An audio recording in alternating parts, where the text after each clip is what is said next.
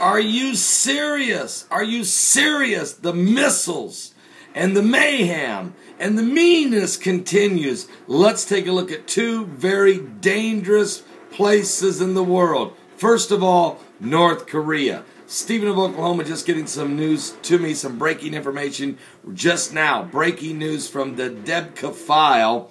Iranian missile experts have been seen in North Korea's rocket site.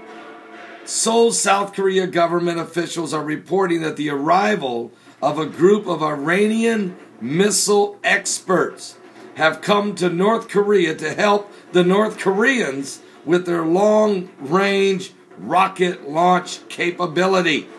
They were invited after this year's North Korea's last rocket launch back in April of this year was a miserable flop. Remember when they did that? Fired those duds and they crashed into the sea? Well, North Korea is asking Iran to come and help them with their missile and their rocket system. This is not a good thing. We don't need Ahmadinejad and Kim Jong-un of North Korea to start teaming up this little axis of evil. We don't need this in the time we're living in now. Get a cup of coffee, if you will. But also, there's concerns that Stephen of Oklahoma also sent me this article. This is concerns that Assad, Syria's president, embattled as the uprising is now in about its 20th month. There's concerns that Assad may have passed some chemical weapons to the Hezbollah there in southern Lebanon, along the border of Israel. There is a growing concern that some of the chemical weapons of Assad's regime has been pushed out of Damascus area in the last few days and were sent across the border to Hezbollah and their strongholds in the Lebanese Beqaa Valley to keep them out of the rebel hands. Now, Syrian army officials who recently defected report that containers were last week removed from Syrian bases and loaded on vehicles camouflaged as commercial trucks. On the Lebanese side, the consignment is thought to have been split up and hidden at different Hezbollah bases to make them harder to attack. Israel's U.S. ambassador Michael Oren, Israel's U.S. ambassador Michael Oren was asked by Fox TV interview Saturday, December the 8th, 2012, if he could confirm this. He said he could not confirm, but warned that any evidence of a chemical weapons being passed from Assad's regime to extremist groups like Hezbollah would be a game changer. Or, he said, a red line for Israel. And you know, when Benjamin Netanyahu drew that red line, he meant what he said. He was speaking directly to the Iranians as it relates to their nuclear capability and their continual enrichment of uranium. Sometime next spring, Iran will be ready to launch at least one nuclear warhead. And Benjamin Netanyahu has drawn a red line in the sand and said, we're not going to let you get to full 90% capability of enriched uranium. Now, that's about Passover of 2013. Keep an eye on this situation, folks. You want to know where we're at in the end-time biblical scenario? Don't look at the Mayan calendar and its 5,125-year long count. Don't look at the winter solstice, December 21st, 2012. Look at Israel. Study Jerusalem.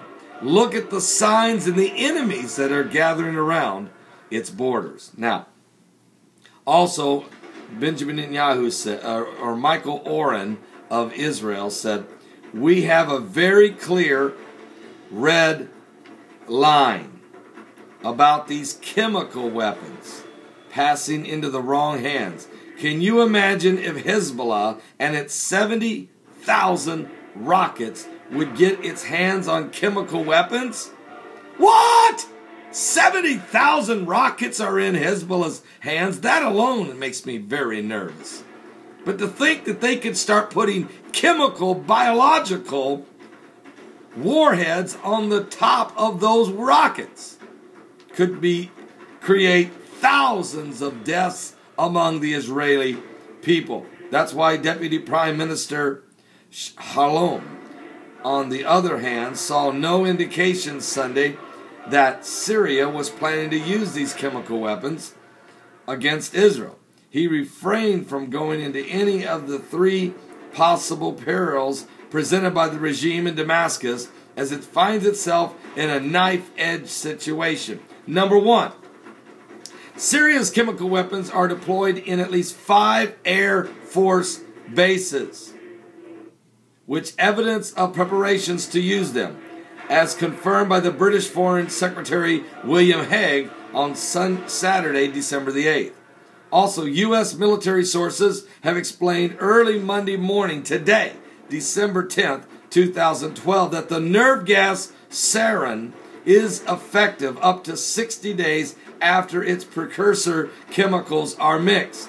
Placing the weaponized material in close proximity to warplanes indicates an intention within that time frame to drop poisonous gas from the air. After that, the sarin must be destroyed in controlled conditions, lest its poison escapes into the environment. No one knows if the Syrians have the necessary scientific manpower to take responsibility for this process. Remember, where did Assad get this chemical, biological weapons? They were not produced in Syria. They were made in Iraq by Saddam Hussein. That was the weapons of mass destruction that George W. Bush said we have to go get, that we never could find. But we did have all kinds of reports that they were smuggled from Iraq into Syria. And now we have reports, it's been confirmed that they have been by who? Assad himself. President Assad said, I've got chemical weapons. I got them from Saddam Hussein, remember? And I'll use them. This is a caged animal, folks. This is a caged animal, is, of course, Assad. Now, if you sift through all the smoke of what's going on and the propaganda, on both sides, by the way, I turn to the Word of God. And when I read in Zechariah 14, I read where the word of the Lord came to the prophet Zechariah, and the Lord said, and men shall dwell in it, and there shall be no more utter destruction, but Jerusalem shall be safely inhabited. And this shall be the plague wherein the Lord will smite all the people that have fought against Jerusalem. Their flesh shall consume away while they stand on their feet, and their eyes shall consume away in their holes, and their tongue shall consume away in their mouth. Now this is what the Lord said he will do to the enemies of Jerusalem. So let me be very clear to President Assad. Let me be very clear to Mohammed Morsi of Egypt. Let me be very clear to the North Koreans. Let me be very clear to President Ahmadinejad of Iran and his Iranian supreme leader, the Ayatollah Ali Khamenei. Let me be very, very clear to the haters of Israel, including Mahmoud Abbas of the Palestinians and the Hamas. If you come against Jerusalem, be ready for your skin, your flesh, to melt off of your body. It sounds almost like a nuclear response. Are you saved?